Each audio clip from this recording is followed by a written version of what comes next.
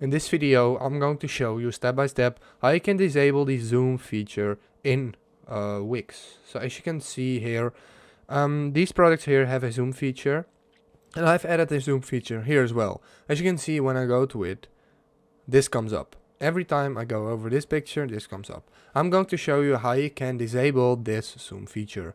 What you want to do for that, you want to go to the Wix editor right here. And then you want to go to the box, and then as you can see it's a hover box. So what you can do, you can just go to the hover box, and then we can hit delete.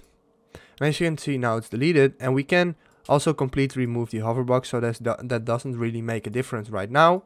But we can also just select it right now, and as you can see nothing happens now. And if we exit the hover mode and publish the site again, so this may take a couple of moments. There we go, view site, done. And as you can see, nothing happens when I hover over it. So that means that we successfully disabled the zoom feature on this picture for Wix. If this video helped you out, please leave a like, please subscribe, and see you next time. Have a good day.